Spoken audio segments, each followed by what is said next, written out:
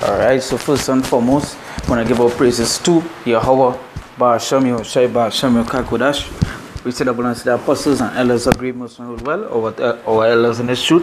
And we say salutations to all the Akamas, they pushing the word on truth and straight day in and day out, constantly in season that season. We say Shalom. I'm going to open with this is Romans 13 verse 11. And I say, and that knowing the time, that now it is high time to awake out of sleep, for now is our salvation nearer than when we believe. So this YouTube page here is RT News. This is the YouTube page, and when you scrolling through the videos, it had a particular video that I would like to have. It was a live stream where the title was World on Edge, and that is what the world is at the moment. It's on the edge. It's so, this whole system, this whole world, it's about to collapse, and as I say, when you're scrolling through the pages where you're seeing protests in Hong Kong, you're seeing protests in Haiti, protests in Ecuador, you're seeing protests in Mexico, you're seeing protests in America, you're talking about France, all these things, the sedition amongst men, the uprising of the people, the uproars of the people, and hey, as Romans 13 verse 11 say, and that knowing the time, that now it is high time to wake out of sleep. Them that still asleep and think everything is normal, they're not watching the news, nor are they keeping up with the prophecies, nor these things. So the scripture is telling us now it's high time to wake out of your sleep, your slumbering state that you're in. Because what we see in here, even though it might not be happening in your country, it soon come there. It soon will happen. We talking about I was reading today a brother put up a video. It's a video or it's an article. It's an article about Trump. About if Trump be impeached, it could have a civil war, right? And we know that might happen. So we talking about you seeing all these things happening. So I really wanted to find the video where RT News was the title that they put was The World on Edge, or The World on Edge, because that is where it is. And these jakes, these Israelites also there that still be in a slumbering state. It's scripture says high time to awake. Come with that sleep mentality that you're all in, Jump to the next scripture here.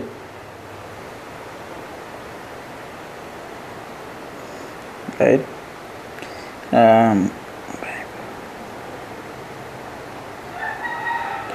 This is Matthew chapter 24.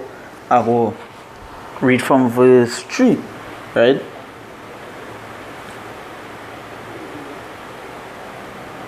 It says, and as he sat upon the Mount of Olives, the disciples came unto him privately, said, tell us, when shall these things be? And what shall be the sign of thy coming and of the end of the world? And Yahushua answered and said unto them, take heed that no man deceive you, for many shall come in my name, saying, I am Mashiach, and shall deceive many. And as we see today, many are being deceived. He said, and ye shall hear of wars and rumors of wars. See that ye be not troubled, for all these things must come to pass, but the end is not yet. So all these things that we see, and all these things that you're seeing when you watch through this page, Mexican mayor kidnapped, all these things, the protests are going on there.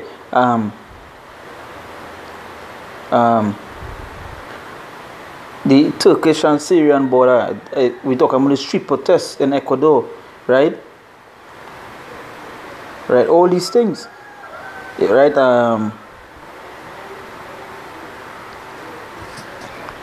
protesters burned stolen MAGA hats and right, all these things you see in here, all these things, Turkey, Syria up, could see ISIS terrorists scattering, all these things that you're seeing, right? Russia has developed offensive weapons that will defeat any ABM system. All these things, World War III, you don't see that it taken fruition, it there. As I say, the title that they didn't put in the live stream was The World at Edge. And when something on the edge, it soon will fall. Right?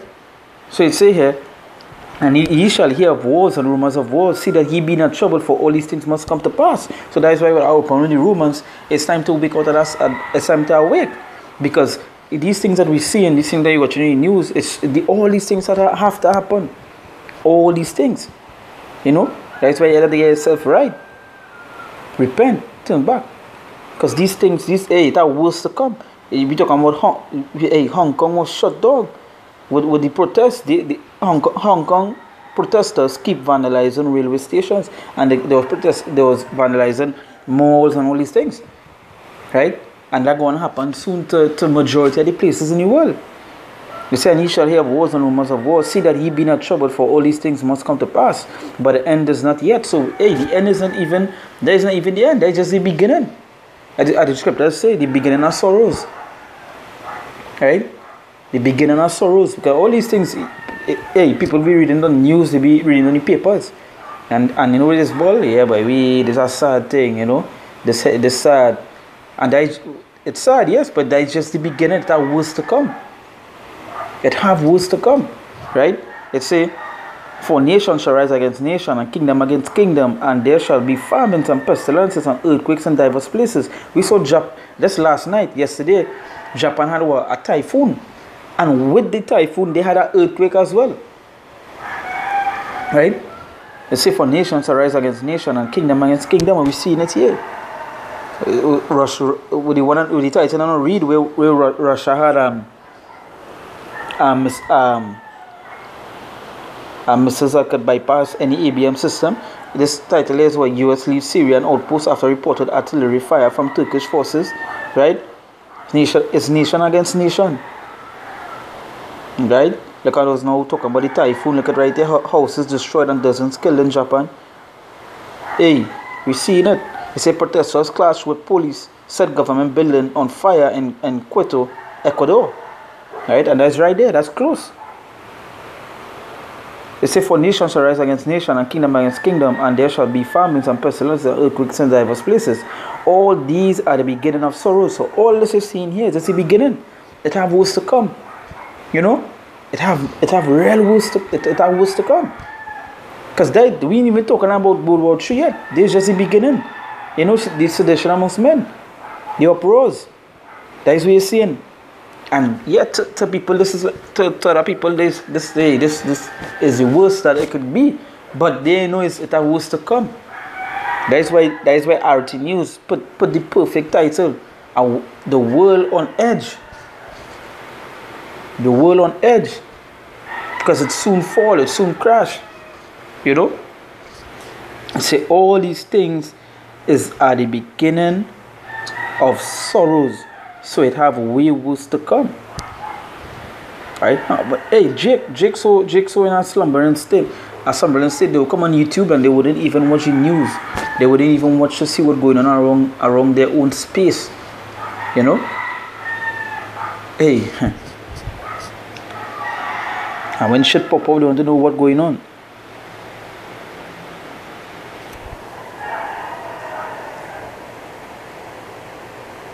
Jump to the next scripture here.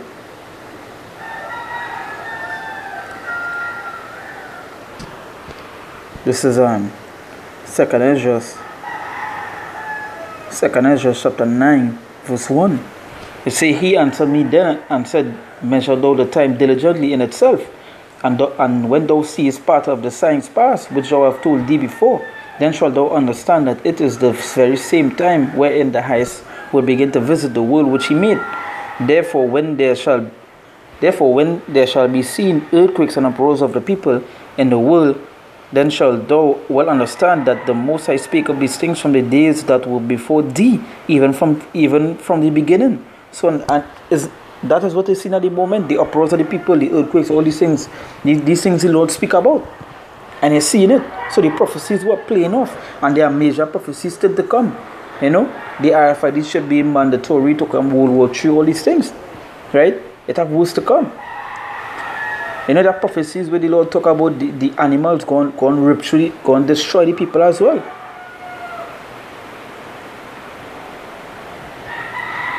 They say, for like as all that is made in the world had a beginning and an end, and the end is manifest, and the end is being made manifest here. Right? The end is being The end is being made manifest here.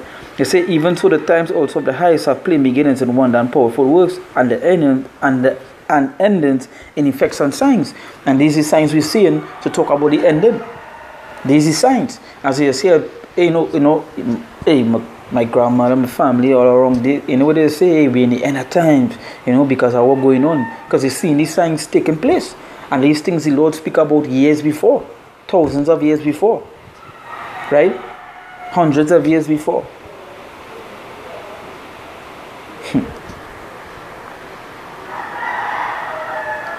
Right?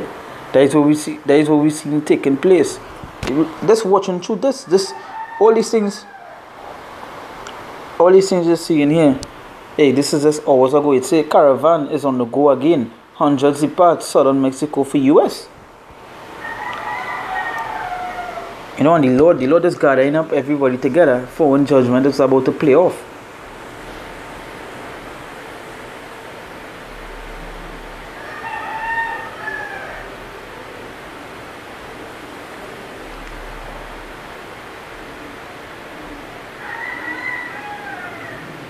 Right, and as we've seen, so that's this, just to go into to this, how the world on edge, the signs are being made manifest, the prophecies are being played off. I'm jump to one last precept.